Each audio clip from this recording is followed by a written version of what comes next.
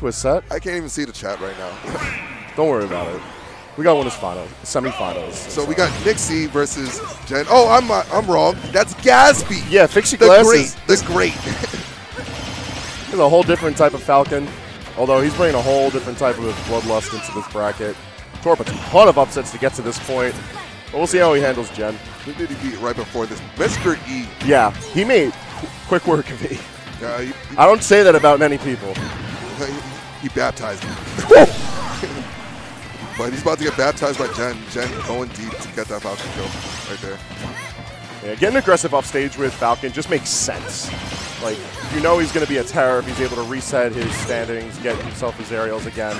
Because you see the juggle combos that Gatsby's been putting out all night. Yeah. And then as long as you watch out for that up B, then it's Falcon. What's the worst that can happen, right? Yeah.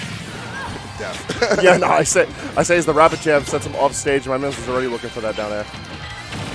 I really like, so post-quarantine, everybody's movement just got spectacularly better. It's kind of crazy. Like, even, great kill right there, but like even the O2ers, like the people that you don't think are really good, they're just moving. It's like they spend a year in the lab now just moving buttons but not pressing the sticks. It's like, yo, my movement's good, but I'm not going to attack you. That's the power of offline, my dude.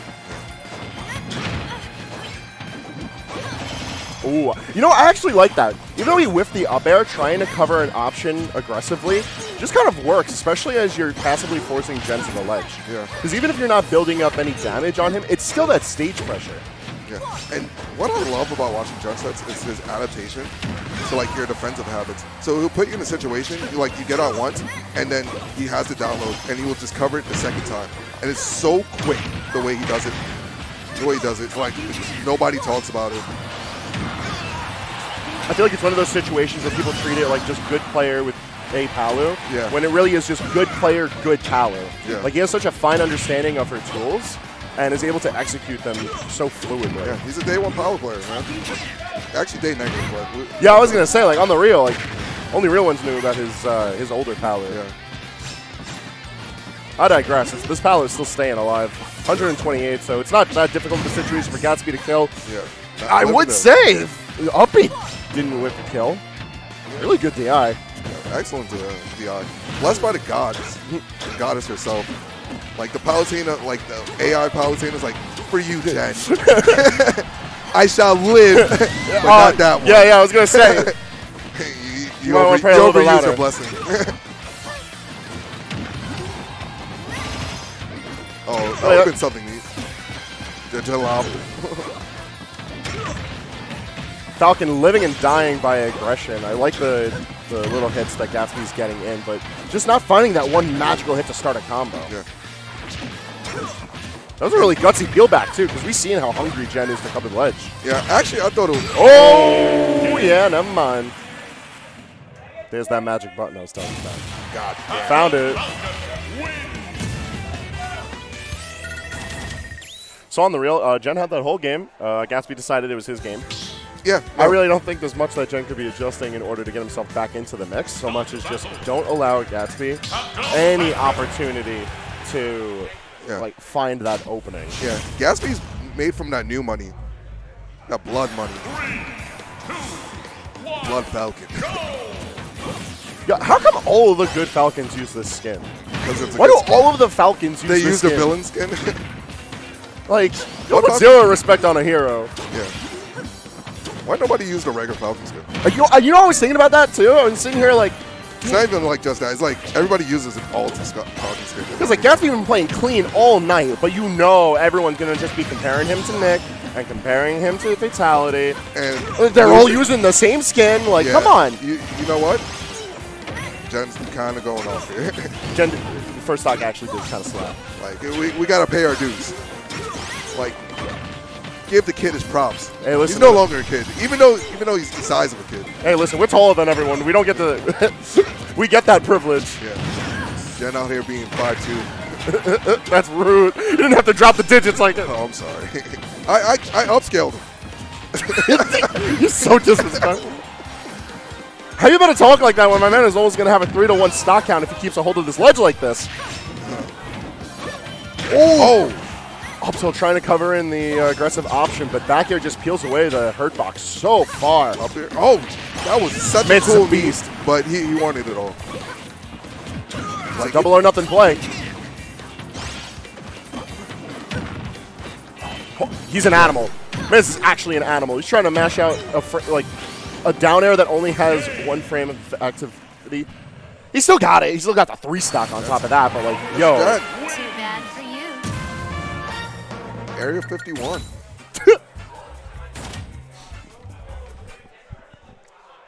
The kids, the girl in the back, let's go, Jen. Has his little supporters. The Oompa Loompa game. I hope Jen we got to game 3 so fast. Yeah, this is a best of 3, Chad. Yup. It's winners, losers, grands is best of 5 territory. Yeah, they do it right. The true way. Mm-hmm. They go until like 2 a.m. way. Well, that's just how a New York bracket be sometimes. Although, I don't know if we'll have that same story to tell tonight, given how we have these 2 fiends in the winner's side, at least for now. Yeah, they're kind of speedrunning.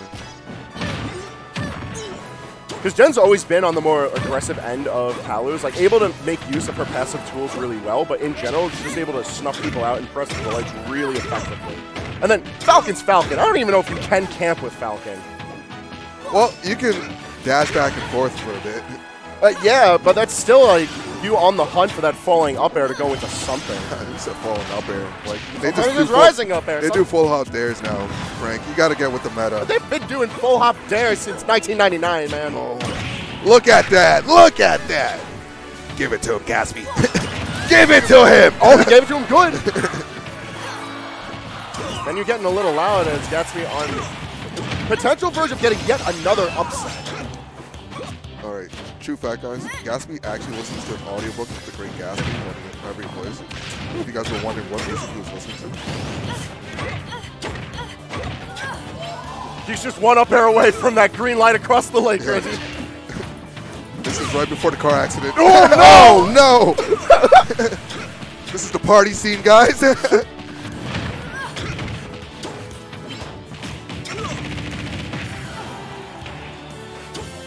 All right, what is a Gen to do?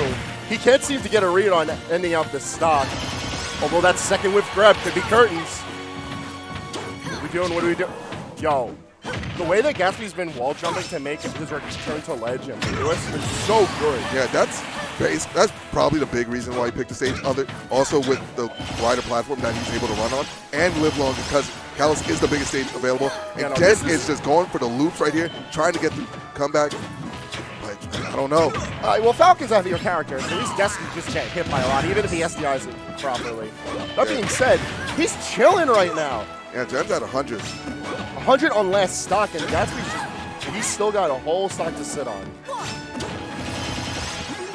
Okay, there. Beautiful weight on the air dodge. Yeah, Jen does that to a lot of people. Okay, tried to fish right there. He wanted something early. Well, to be fair, Palutena's buttons, albeit very good, aren't especially fast. So you have good patience rewarded very heavily. No, yeah. you are done, son. That's and the venue pops. Gatsby collects his 3rd upset of the night as he moves on to fight PK Chris in winners finals.